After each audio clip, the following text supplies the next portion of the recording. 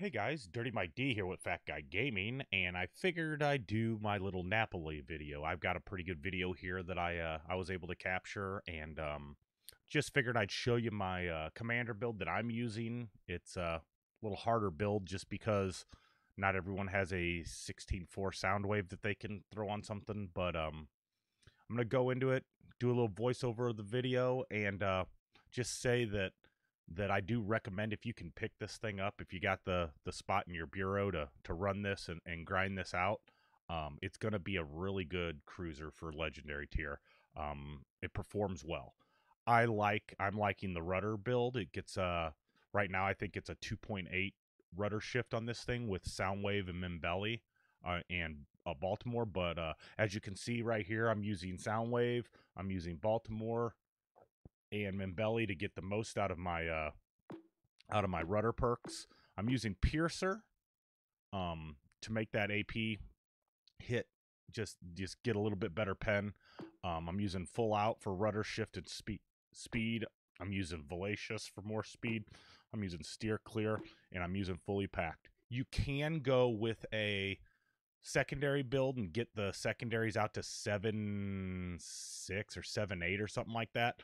Honestly, I did it and I did pretty good. The only difference being that you might lose a little bit, especially like right here, you lose a little bit of AP pen, but it's not that big a deal. The thing's accurate enough and decent enough that if you do that, you can be a real cap contesting monster. So I did run a few, was averaging in the 80 to 90k range whenever destroyers push and I was able to get them, in range. But I personally am liking the evasiveness and the ability to stay around the outside skirts. Shoot HE, she seems to have a pretty good chance of fire. We'll see that here in a whenever I go over just the stats for Napoli whenever I'm got this all on here. So let's go ahead and move to stats. Before we talk about stats, I just want to point out that I think Napoli is a beautiful ship. I like all the Italian cruisers for the most part. I love that little white and red bow that they always do. This is with the Italian Regia Marine camo I put on there. I don't have it on there permanent because I don't know if I keep it after the ship's taken away from me after the trial period. So but whatever. She's got two triple turrets in the front, a triple turret in the back. She's got those kind of longer range torpedoes on one on launcher on each side. Works out pretty well for it. Like I said, quick rudder shift. So let's go ahead and get this UI out. We'll look at some of the mods that are available for this ship. In the first section, you can get aiming systems, secondary, AA guns, battery mod. She's already a 65 rated AA machine. So if you wanted to, you could throw AA on this thing and get another 20% out of it. Right now I'm not, because there's not a ton of legendary tier carriers out in these games yet. That may be something you want to do. I'm okay with losing the turret traverse and the -7% dispersion. Like I said, she's pretty accurate already. I don't know that 7% is going to make that big a deal. So I went with the secondary battery mod. Get it out 20%, get it a little bit better, because she does have good secondaries. They're really good sap secondaries. So that just gives me an extra 15% that I don't get from the aiming system mod. I know aiming system is really popular for the first one. I don't go with the traverse mod. That never really made a big difference for me in these Italian ships. For the second mod, I chose steering gears because I wanted to maximize my evasiveness while I'm staying kind of at the 12 to 15k range and shooting.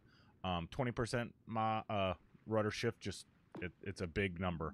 I don't usually choose propulsion mod on my cruisers. If you want to, go for it. I mean, whatever you want. And I almost never pick damage control on a cruiser. That's just me. I'm sorry. I'm not going to do it. Here's another opportunity right here. You could change this.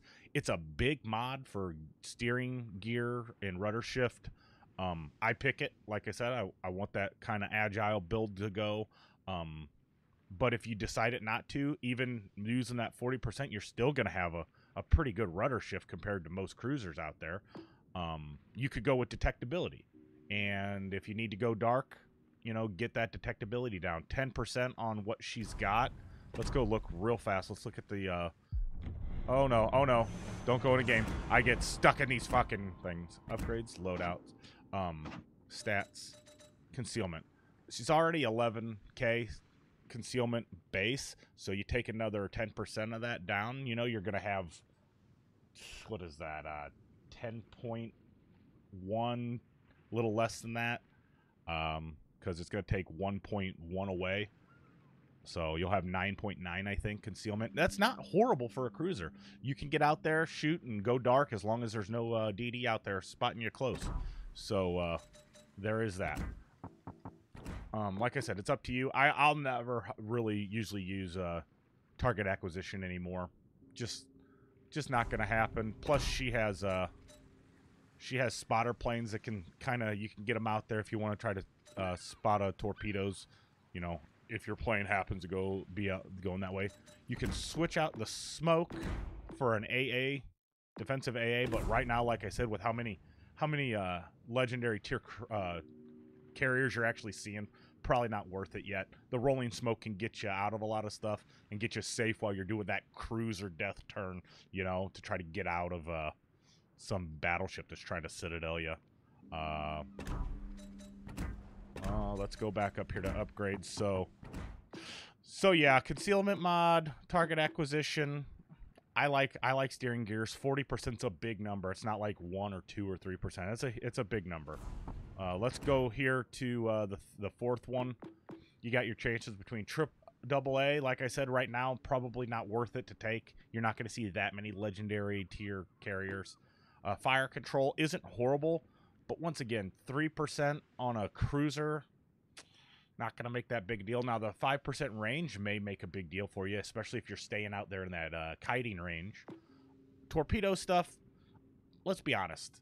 You're only these torpedoes are just nuisance torpedoes. And if you're needing them for a YOLO run, you're already kind of in trouble, and you're only going to get one thing out of them. Reload 15%. Yeah, it's kind of a large number, but I'm not choosing that, especially if they're just going to be knocked out 50% more. Not on a cruiser. Main battery mod 3, though, I will use this. Once again, I said with the distance you're at, traverse time isn't going to be that big a deal. So losing 15%, whatever. But the reload time of 10%, definitely worth picking. I say you should pick main battery mod 3 every time in this slot. Maybe when more legendary tier carriers get out, you grab this AA on this and the other slot before that, and you just become an AA screen. So that's up to you. Pick what you want. Right now, stat wise, this thing does not have SAP for main guns. But honestly, it's got it for its secondaries. It's fine. Like I said, you can switch the exhaust generator out for a AA mod. Wouldn't do it. I'm going to use these catapult fighters to see over mountains, see possible torpedoes on their way in, and shoot down. Well, there's not that many carriers yet in legendary tier, so if I do see one, that's what it's for. Or just put up as a spite plane whenever I get dev struck. Stats, survivability, 59k hit points with the way I'm running it, 21% torpedo reduction, armor 16 to 30, 330 millimeters. It has, I believe, a 25 millimeter bow. We'll go confirm that here in the armor viewer. Wow, I can't talk today. Artillery wise, there are 254s, which is a weird number that you don't see a lot. Normally you see 203s, you know. This thing's got 254s. They've got a little bit more punch than the other Italian ships. 15.5 range right there. You can get it out a little farther. Like I said, if you choose different mods or a different commander and you're looking for that. Reload 14.5 is respectable. I mean, it's not a machine gun like a Minotaur, but it hits pretty good. 16% chance of fire is pretty high, and I don't even have it buffed. I like it. AP 6150, and it hits. You can citadel a Yamato if it's broadside possibly with this thing. It's pretty good. Secondary, like I said, they're sap, but they're only 90 millimeter. But with them being sap, it's gonna do some damage to superstructure and stuff because most of that stuff is 13 to 16 millimeter plating, and SAP don't care. 32 millimeter plating on like a rich French ship that's plated at 32 millimeter all around up there, you're gonna pen the crap out of it. 152s, it's got 12 of those, pretty good. 3.2 second reload on the 90s, 7.2 on the 152s, and they eat up destroyers, man. You see a destroyer, and that thing starts eating them up. Pretty nice. Torpedoes, kind of your typical Italian torpedoes that are going 13.5 clicks at a walking speed of 56 knots. You're just throwing these pain passes out there and hoping they hit stuff sometimes. Or if you get pushed at an island, that's the only thing holding back. So they're useful. They're just not your main thing. AA 65. You're not going to see a lot of CVs at Legendary, maybe one or two. This will do you just fine. Maneuverability is where it's at. 39.1 is not the fastest cruiser out there. It's respectable, but 2.8 rudder shift, you're maneuverable. You can get back and forth. You can wiggle, especially if you stay on that, 12 to 15K range. As soon as you see them fire, you start moving.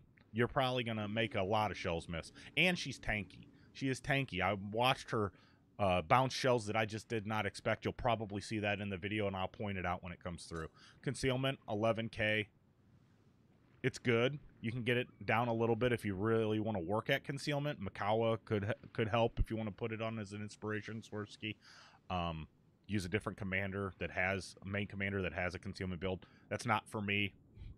One of the things I do want to point out, though, is this detectability in fire of 7.6. That's higher than a lot of cruisers.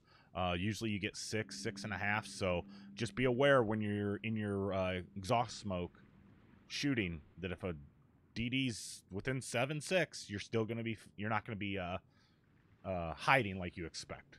So there we go. We're going to pop over to this armor viewer real fast and just confirm the front of this the front of this thing. Where we go?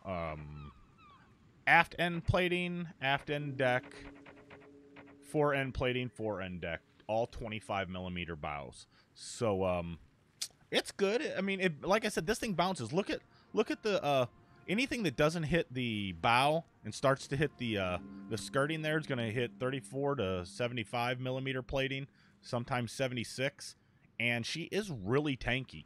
You're going to see these incoming shots just bouncing off your deck and shedding a lot of these shots. So don't think she's not tough. She is a tough ship. And you'll see in my game the survivability of this thing's really high. So that's a quick look. Well, not really quick. We're already 10 minutes in, but that's a little look at Napoli. All right, so we got a Two Brothers map here. I always check who we're up against first. HoT, Summers, Des Moines. Just every time. Pommern. New. I love it when people buy out day one campaign. New German battle cruiser with secondaries, so almost guaranteed he's going up the middle. All right, we got a Sommer CE, probably a decent player. I always look for people I know. A HoT and a Clever, huh? So, what? I kind of gonna head out west a little bit and then turn back in is my plan. We don't really need me to do too much spotting, but it's fine. You're gonna see me use my smokes a lot in this game to cover turns, and any place I think I might be going broadside to kind of just get that cruiser death turn that you do, safely. And you're also gonna see me constantly watching the reload on my torpedoes and keeping them out for area denial and just to be annoying. Those torpedoes that I sent out right there, I think I'm going to end up catching this Des Moines that we pop up. The Des Moines on the other side. I hope the Des Moines on the other side, but he ends up being on this side. Spoiler alert! Pommern's going to go right up the middle. Pommern goes right up the middle like expect it, really. Like I was expecting to. I mean, people almost can't stop themselves from doing a mid-push anymore. So... throw the smoke up, throw my plane up so we can still kind of see stuff as we do this turn. Like I said, you don't want to Especially right off the bat, everyone's looking for a cruiser to dev strike, so just kind of getting turned here so I can do a kiting. I got a 2.8 rudder, so I'm going to use that to the best of my ability and try to stay in the 15 to 11K sweet spot. This thing is relatively accurate without doing anything. The only big problem with it when you're kiting is you only have the rear turret, and so that's only 3 barrels you're shooting.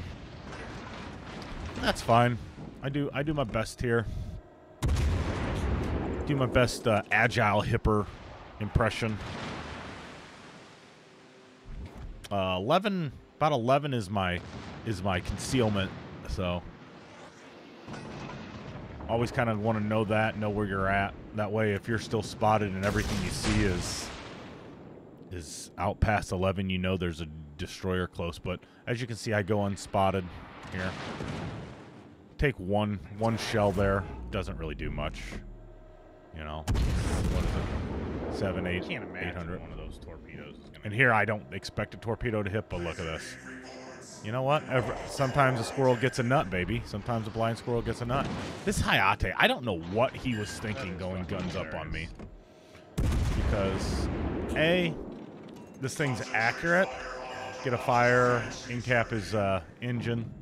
And B, up in ledge tier, people are pretty good about when they see a destroyer. Look at this. 2 out of 3. Only one of these hits. When people see a destroyer, they do a pretty good job of everyone shooting at it. So I'm not really sure what his play was here, but it's not real great of him.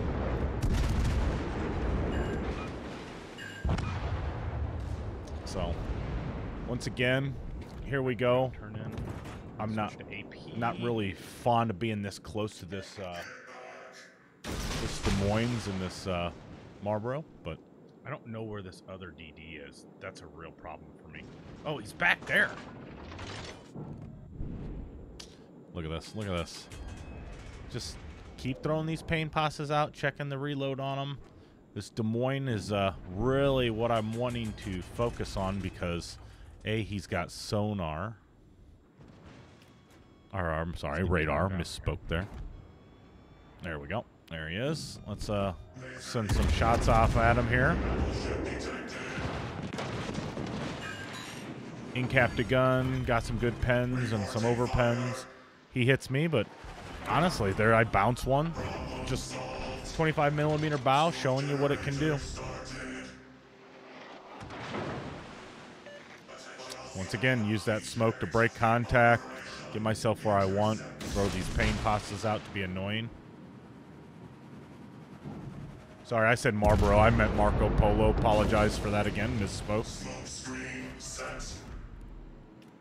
There's the Des Moines. We're just going to keep focusing on her. Right now, I get a little help from this destroyer here, which is great. I switched to HE because Des Moines has a really good bow, and I'm probably not going to pen it. So just HE spam it. These 254s are pretty good, man. I really like them more than the 203s. Which you see on a lot of these ships. There we go. Got him taken care of. Now this Marco Polo's gotten pretty close, and I'm just doing things over here. Just doing things. I've got torps on my right side ready, so why not? Here we go. He gets a good hit on me though. Here in a second. There I go. Bouncing, and I'm gonna do the thing across the.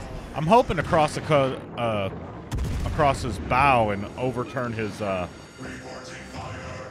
turret traverse, but there we go, because he's gonna turn in. They always turn in. Torpedoes. 1, 2, 3. Missed the one, or it would have been pretty much over. HE sucks. It was HE. If it was AP, I would have absolutely torn him up at that range. But we end up doing good. Look at these secondaries, though. This whole time, my secondaries have just been popping off. Do not sleep on the Napoli SAP secondaries, because they are chewing them up.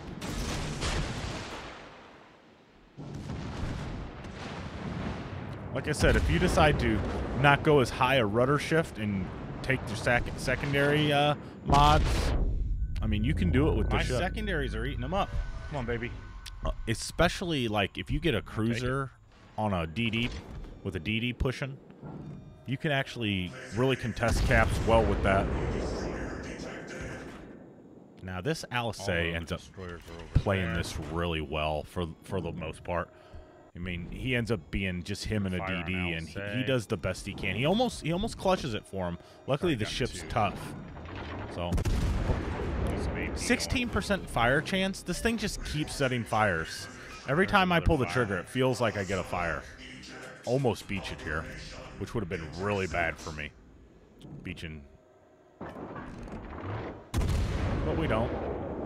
I switched to AP, try to aim a little high. Get a couple hits, but nothing really to write home about.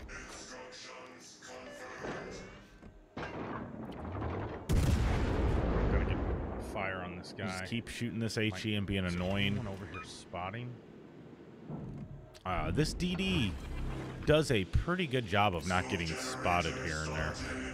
So I use my smoke again so I can get a turn. I actually pop out of it for a second towards the end on accident, because I'm trying to milk it a little bit and get the most out of it, but I don't get punished too bad for it.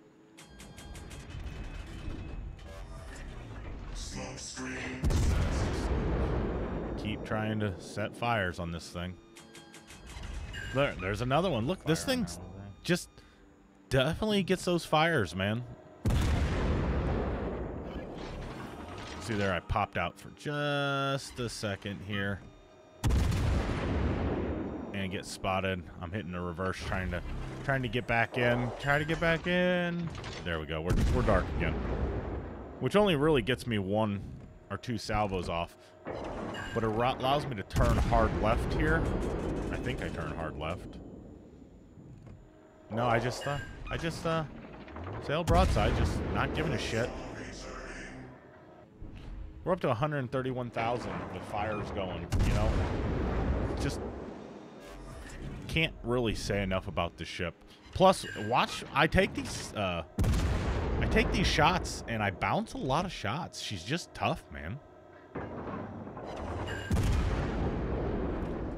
This destroyer, I don't know why this Sumner pushed in like this. I'm sorry, it's a Sumner. He could have stayed back. I know he thinks he's helping here, but honestly, he should have stayed back and gotten it to a place where he could just, because he's got really good guns. Instead, he pushes forward. I mean, he stops them from getting a few points for a few seconds, but I'd much rather have his guns shooting here in a second, especially since I don't know where this DD is. It happens, and it ends up not being too big of a thing. I even try to tell him, but it's a little too late. He's already got himself stuck in there. Come on, give me a fire.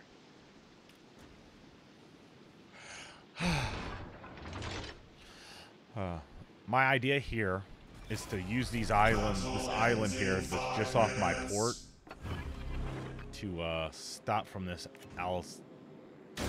How do you say that ship's name? I can't say the ship's name right. Stop it from being able to get a good shot at me.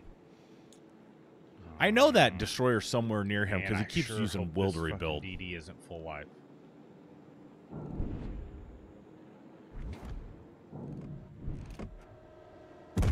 Trying to take some pressure off this DD, but he just was insisting on trying to get, I guess, torps off on this guy. Made him miss all of it. Luckily, that destroyer wasn't full life. I tag him once, I think, here, maybe. Yeah, get a little in cap. No idea what it was, but now it's time to use this island to get a turn out and try to open up the distance so I can keep using my rudder.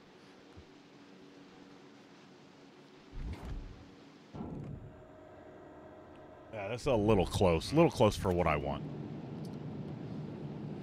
And so I can keep trying to get these torps off for a lucky hit here and there. That was a hit. Made him burn his damage con real quick for a flood. So I'm like, you know what? Maybe I can get a permafire. Nope, fuck that island. Pardon mine French. But I know he's going to come through this hole here. He's not going to go all the way around the island. He's coming through the hole. You can see because of the way the things kind of fade. So I'm just going to keep doing my little Italian cruiser wiggle. Throwing the pain pastas through the gap, hoping something hits.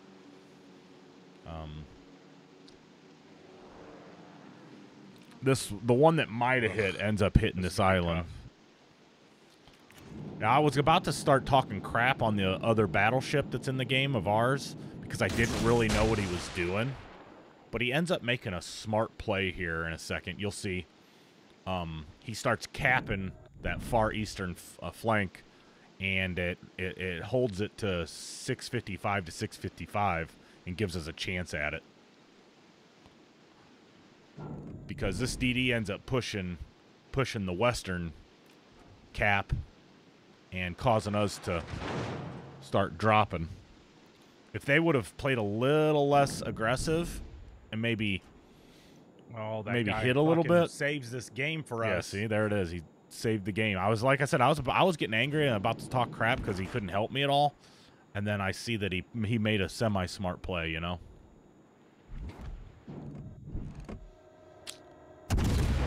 I know which way he has to go because he's avoiding torpedoes there. Like I said, the one hit the island, or it would have hit. There's a fire. And the only thing these guys make a mistake is that DD gets a little far away from that battleship where he's not getting will to rebuild anymore, and I'm able to finally start whittling him down. And here's a mistake. I could have easily been dev struck right here. I stay sideways way too long right here. I get really lucky, and the Wargaming Overpen gods give it to me. But once again, if his destroyer would have been helping him as far as like actually shooting his guns, here in a second you're gonna see how low on life I end up being, and I think they win. There's a little punishment I take. Look at this. Look at this. I'm down to 2,000 life. I'm still shooting at his battleship, and he still hasn't gone guns up with me. And I'm spotted still. Now that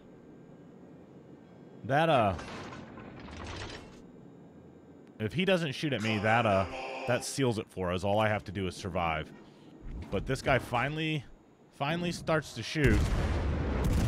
And if he would have shot, look at how low on life I am. They probably would have got me. Wow. Tough 25mm bow shatters a few of those. And thank God for that. And there we go for the win. Got him! Woo! Good chip. What a fucking Definitely game, put it baby! in your definitely put it in your bureau and unlock it. So thanks for watching. Like, comment, share. Appreciate it. Have a great one, and keep on sinking those ships. Sorry I was quiet because I was hardcore focusing.